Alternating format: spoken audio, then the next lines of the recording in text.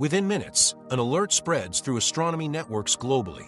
A new object appears on the Atlas survey screens in Chile. Within 6 hours, observatories across 4 continents adjust their schedules. This response is unusual for a comet. By the second week, over 200 telescopes worldwide focus on a single moving point. Something unanticipated is unfolding in real time. The alert level rises first to elevated, then critical. By mid-July, mission control whispers reach a Level 5 designation, an unprecedented status never used before for any known interstellar visitor, including Oumuamua in 2017 or Borisov in 2019. Level 5 indicates multiple unusual anomalies accumulating, stressing natural explanations beyond their limits. This prompts every available instrument to focus intently on the object before it disappears forever. NASA's James Webb Space Telescope breaks its planned observations on August 6th. Hubble joins the effort, as does the European Southern Observatory's Very Large Telescope in Chile. The newest infrared space observatory, SphereX, shifts its entire mission. Ground stations from Palomar to Gemini South to Apache Point consume observation time intensely. Amateur astronomers coordinate continuous 24/7 watches. Over 4,000 precise positional measurements stream in from 227 observatories, marking a global cooperation crossing borders, budgets, and scientific competition. The object is officially named 3I Atlas, indicating the third confirmed interstellar visitor.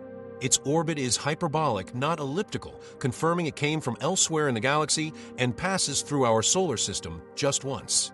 Following its close pass near the Sun in late October, it will accelerate away back into interstellar space. This is a one-time opportunity for study. If this object were normal, no schedules would be disrupted. So why assign Level 5? Within weeks of discovery, 3I Atlas defies every expectation of what an interstellar comet should be. Its chemistry is odd, its motion unusual. Its size defies probability, and its trajectory raises uncomfortable questions, prompting quiet calculation. The scientific scramble is no longer just about data. It's about understanding the object's true nature before it vanishes. Astronomers use a scoring system for interstellar objects based on 5 critical aspects: non-gravitational acceleration, volatile chemistry, metal signatures, orbital geometry, and early activity distance, quantitative metrics with no room for guesswork. Oumuamua exhibited strong non-gravitational acceleration without visible outgassing, a major anomaly. Borisov showed typical comet behavior with water-rich coma and carbon monoxide. It scored 0 anomalies and was scientifically unremarkable besides its rarity. 3I Atlas lights up the anomaly chart across multiple criteria. Its non-gravitational acceleration is under 15 meters per day squared, unusually low since comets usually change course from gas jets. The explanation is mass. This object must be massive, likely a nucleus around 5 kilometers across, comparable to Hale-Bopp and far larger than either Oumuamua or Borisov. Such a large interstellar comet appearing so soon defies odds, as statistically we'd expect many more small ones detected first. The volatile composition is striking. Early spectra from James Webb and SphereX reveal 95% carbon dioxide and only 5% water, the reverse of most comets in our solar system. Carbon dioxide ice indicates formation in an extremely cold part of space, far beyond where water freezes, yet this ratio remains unprecedented. Metal analysis reveals further strangeness. The Very Large Telescope identifies nickel vapor in the coma, but no iron, though these metals normally co-occur because they sublime at similar temperatures and form together in supernovae. Separating them naturally requires specialized chemistry unknown in space. One research team noted that this separation is known only in industrial alloy processes on Earth, which is deeply unusual but not proof of artificial origin. The orbital path adds more intrigue. 3I Atlas approaches at about 5 degrees off the ecliptic plane, the main orbit plane of the solar system's planets. While interstellar objects can come from any direction, Oumuamua arrived at 33 degrees and Borisov at 44 degrees. This object's path threads almost directly through the planetary plane, passing near Mars in early October, Venus in November, and close to Jupiter's orbit in March 2026. This alignment is statistically rare, but not impossible. Early activity also stands out. When discovered on July 1st, 3I Atlas was already outgassing at 4.5 astronomical units from the Sun beyond Jupiter's orbit. Most comets remain inactive until about $3 Australian. Water ice doesn't sublimate so far out, but carbon dioxide and possibly other volatiles do, explaining why the coma was visible from discovery. Each of these 5 anomalies, massive size, carbon dioxide dominance, nickel without iron, planetary plane trajectory, and early distant activity, could be individually explained by natural causes. But together, their combined probability shifts dramatically. 1 anomaly is curious, 2 are interesting, 5 demand the unprecedented Level 5 alert. Science does not jump to wild claims, but instead pursues tests and data. Each anomaly is a defined test. Does 3I behave like a comet, or does it require a new category? The challenge now is to apply every possible test before this visitor disappears. 2 forthcoming tests can rapidly clarify the mystery, both inexpensive and definitive. The first is polarimetry, measuring how light polarized by dust varies with angle reveals grain size, shape, and composition. Normal comets follow predictable curves due to their fluffy ice rock dust mixtures. A deviation would suggest unusual dust properties or unknown chemistry. Ground telescopes can conduct this quickly without space missions. The second test is stellar occultation. As 3I Atlas crosses in front of background stars, it temporarily blocks their light. Observers worldwide can measure the duration and chord of these light dips, revealing the object's size and shape with precision. Combining multiple occultation chords allows astronomers to map the exact shape of an object, a technique that has accurately measured asteroid sizes before any spacecraft visits. For 3I Atlas, a well-observed occultation could yield the most precise measurement of its nucleus radius, surpassing even telescope imaging at such distances. Prediction maps for these occultations are already spreading, and amateur astronomers with 20 to 30 centimeters telescopes can participate, turning casual observers into valuable data gatherers. These widely used, straightforward methods reduce uncertainties and provide concrete numerical results, with observation opportunities forthcoming while the comet remains visible. On October 3rd, observation geometry changes significantly as Mars aligns for an optimal view of 3I Atlas, which passes roughly 0.19 astronomical units, about 28 million kilometers from Mars. Spacecraft orbiting Mars, including the Mars Reconnaissance Orbiter, equipped with high-resolution cameras designed for sub-meter imaging of Mars' surface, can capture details of the comet's coma and possibly distinguish the nucleus from surrounding gas. Though not offering extremely fine detail, this close approach can refine size estimates, clarifying whether the nucleus is closer to 1 or 5 kilometers across, resolving current uncertainties. Venus provides another vantage point on November 3rd when the comet passes 65 cents away, contributing additional angles to reconstruct the comet's 3D structure. Jupiter's turn comes on March 16, 2026, after perihelion, when 3I Atlas sweeps within 36 cents of the giant planet. This proximity presents opportunities for spacecraft like Juno to intercept the comet's trajectory if NASA approves the necessary adjustments. Mars's close approach will offer the first crucial alternative angle in just days.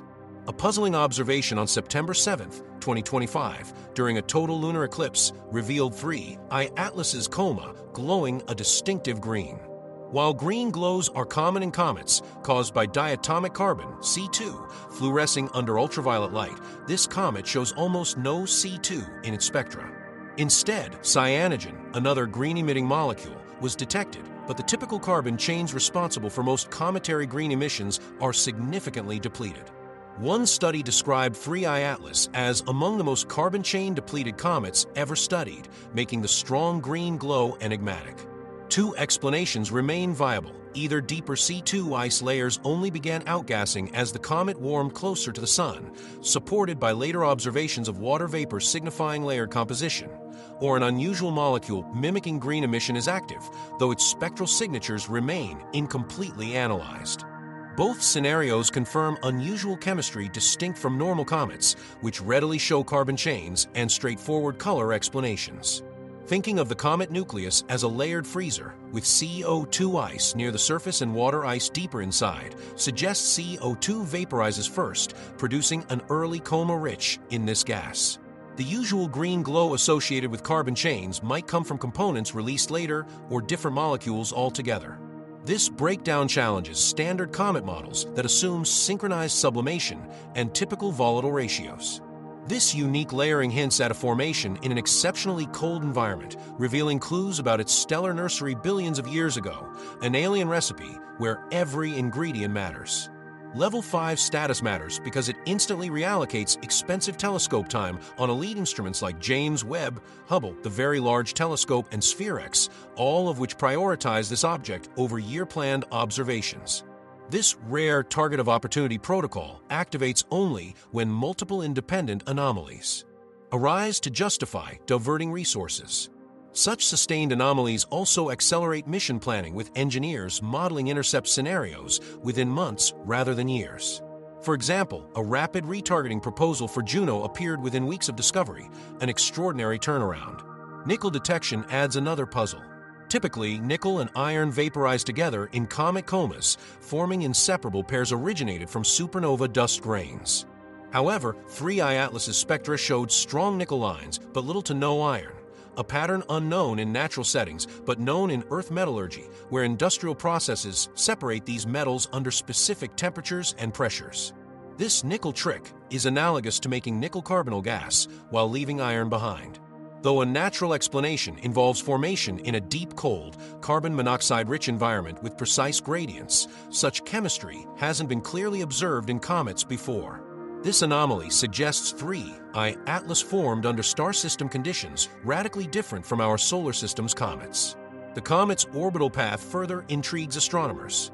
It approaches at an inclination of about 5 degrees relative to the solar system's ecliptic plane, nearly planar compared to Oumuamua and Borisov's angles of 33 degrees and 44 degrees, respectively. This near coplanarity allows valuable observation opportunities from Mars, Venus, and Jupiter at various points along its trajectory, aiding triangulation for size and compositional studies. Whether this alignment is mere chance, a selection bias based on detection methods, or a clue to a galactic origin related to the thick disk remains uncertain. Unlikely events do occur, but the unique geometry adds another layer to this comet's mysterious profile. Multiple chords from stellar occultations can be combined to map the true shape of an object precisely, a method proven effective in determining asteroid sizes before spacecraft encounters. For 3I Atlas, even one well-observed occultation can determine its nucleus radius more accurately than distant telescope images. Prediction charts for these events are already available, enabling amateur astronomers with 20 to 30 centimeters scopes to contribute, turning them into valuable data collectors. These standard scientific methods dramatically reduce speculation and provide concrete measurements while the comet remains visible.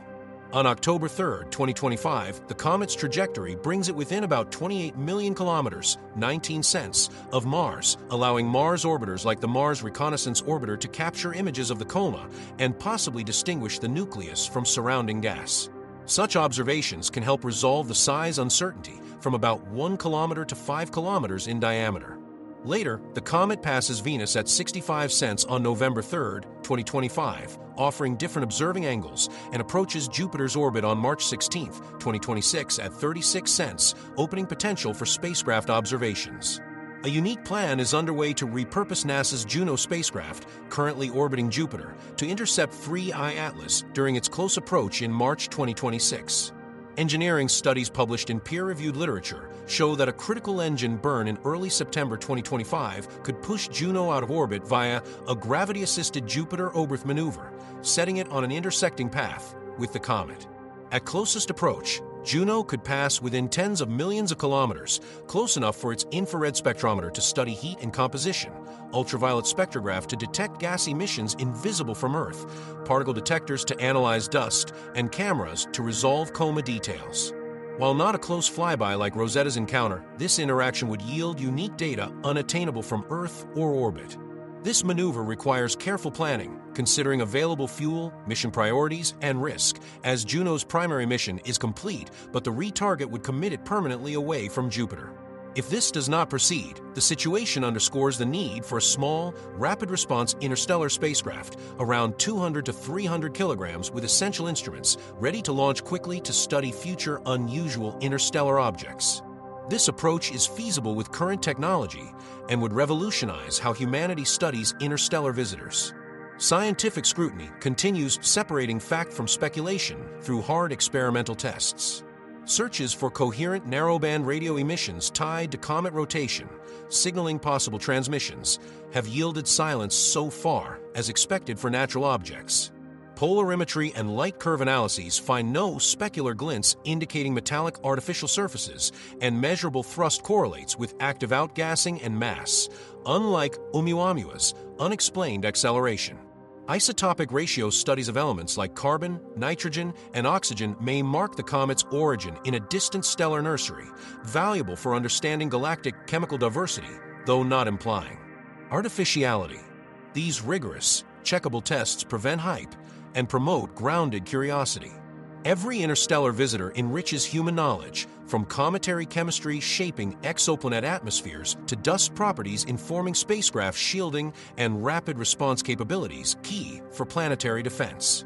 The arrival velocity, 68 km/s, perihelion distance, $1.36, size estimates currently ranging from under 1 kilometer to about 5 kilometers, the unprecedented high carbon dioxide to water ratio, and the near ecliptic 5 degrees inclination are core metrics guiding ongoing study.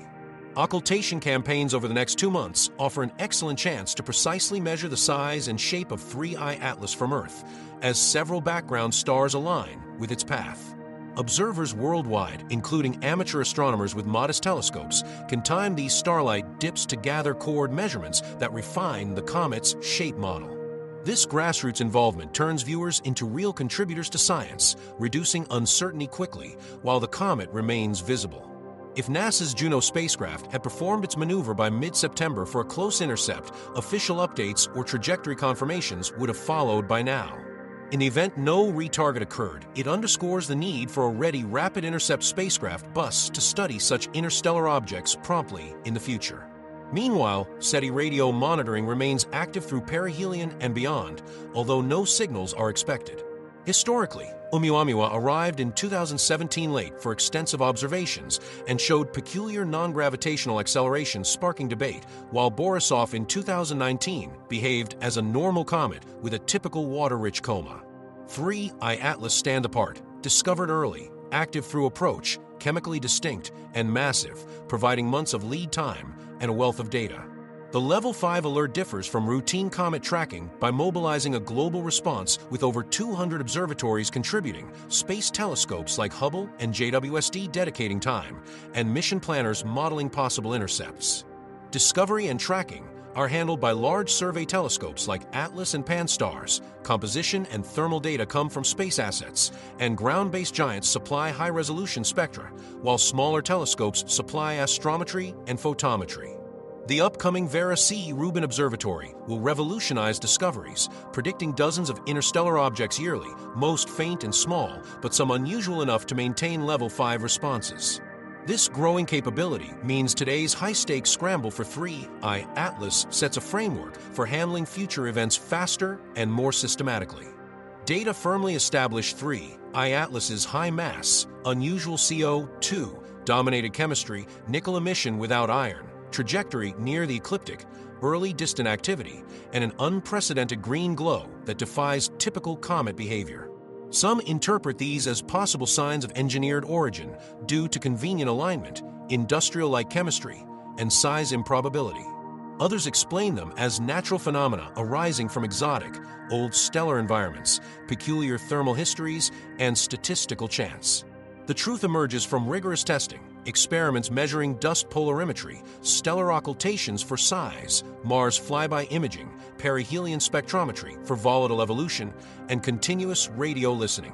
These 5 metrics precisely define the discussion, separating facts from speculation while observations continue through perihelion and beyond.